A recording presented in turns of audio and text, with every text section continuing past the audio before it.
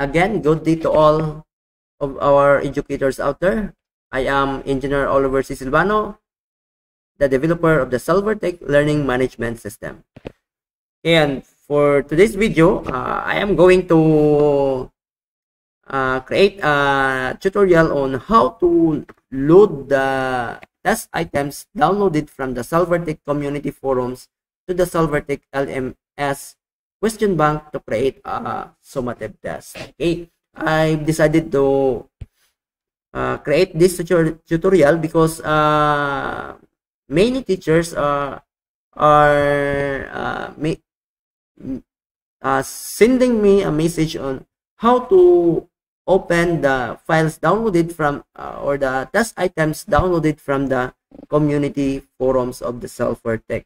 Okay, to show you what they did, I am going to demonstrate on this one. Okay, so first I have to visit on the Silvertech LMS community forum, okay, by browsing this website www.dpedzn.net/lms board, and then hit enter.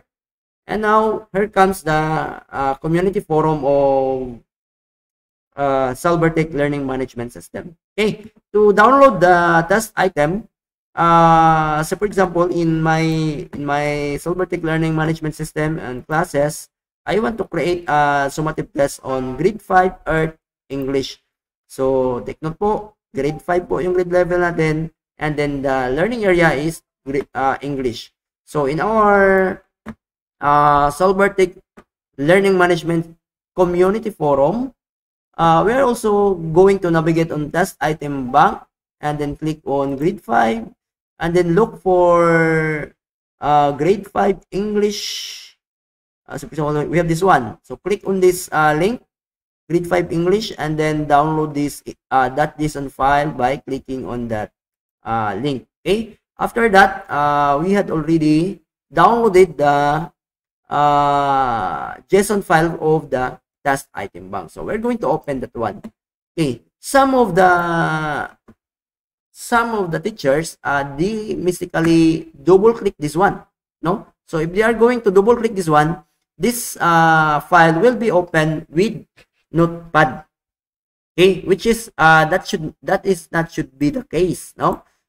Okay. To say for example, if I'm going to right click on this one and open or double click for the same function, it will pop up this. It will lead us to this Notepad opening English 5 final.json, which is the JSON file of our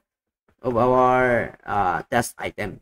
So we don't need to do that. So we just want to close this one by clicking this close button. Okay, the proper way is for us to open our Silvertech Learning Management System and go to your section and then click on question bank, and then you are going to upload the test item by clicking on this using this upload questions button. Okay, so click on that one, and then you are going to navigate to your downloaded test item. So click that one and then click open, and here comes, there are 145 questions were successfully added. Just click on OK, and here comes your questions ready for selection. Okay, so I hope you learned with this tutorial, and thank you again for watching.